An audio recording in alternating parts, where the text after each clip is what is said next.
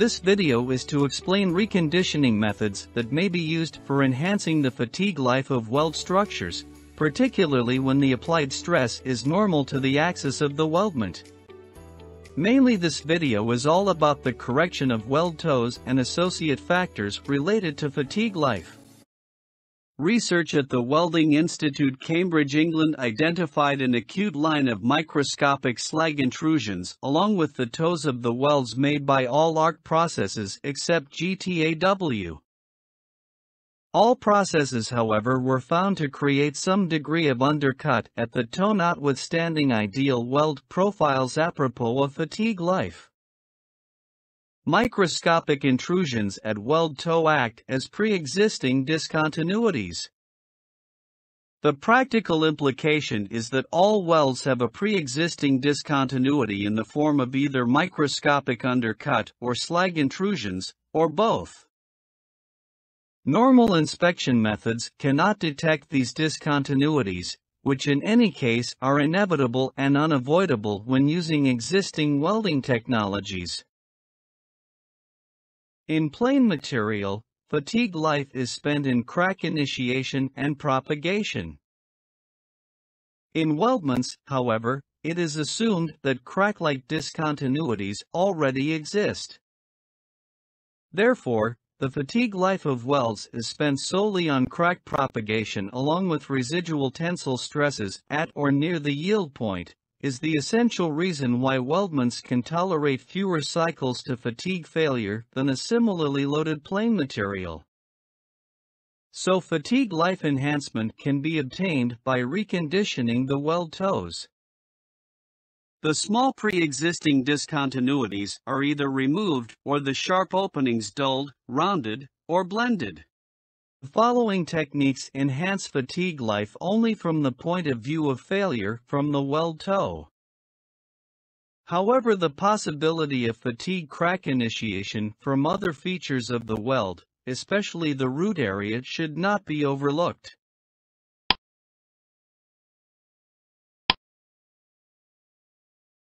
Hammer peening is performed using steel hammer bits having approximately semispherical tips with diameters between 6 mm and 12 mm. In peening process, resulting indentation should be centered on the weld toe so the metal on both side, weld metal and parent metal, is indented and resulting in a smooth surface free from obvious individual blows.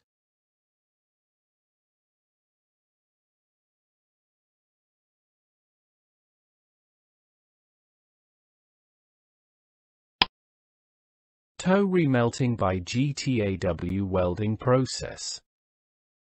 The subject GTAW dressing is an autogenous welding methodology that consists of remelting of weldment at the toe area to approximately 2 mm fusion penetration depth without using filler metal. The weldment subject to autogenous dressing should be free of rust, slag, and scale. The tip of the tungsten electrode should be kept sharp and clean. The tip of the electrode should be positioned horizontally 0.5 mm to 1.5 mm from the weld toe at the susceptible heat-affected zone. Optionally, after autogenous dressing, the tempering pass can be applied.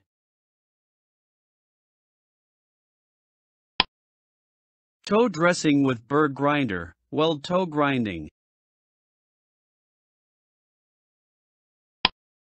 Prior to the commencement of weld toe grinding activities, remedial cleaning with wire brushing or by electric rotating wire brush grinder should be performed in order to obtain a clean surface. If any profile grinding is applicable for welds, then it has to be subsequent to weld toe burr grinding. This is to ensure that the burr grinding is performed at the exact location of the weld toe.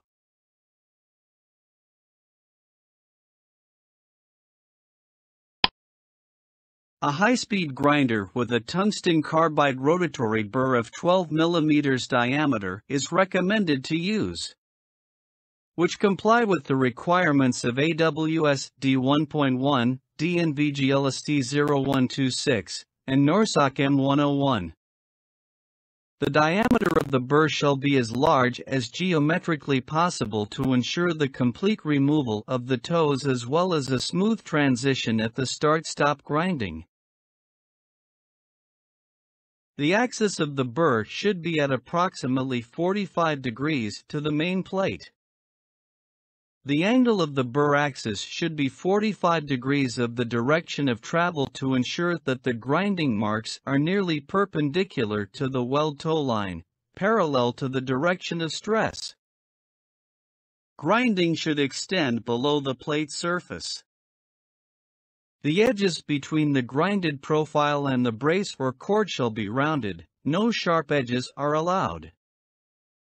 If the weld toe grinding is not to be performed on the complete circumference of the joint, then a smooth transition between the grinded profile and the non-grinded weld shall be ensured.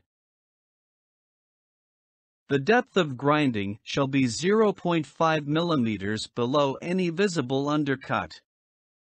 However, the grinding depth is normally not to exceed 2 mm or 5% of wall thickness, whichever is less. The edges between the ground weld profile and the unground weld profile shall be rounded. No sharp edges are allowed. Final grid marks should be kept small and always be normal to the weld toe if the main loading is normal to the weld toe.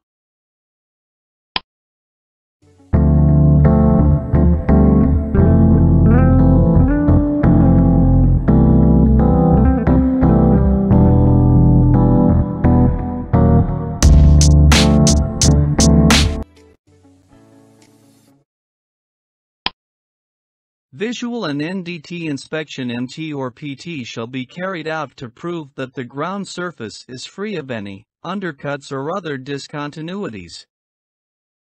The final surface should show a smooth finish with no visible score marks.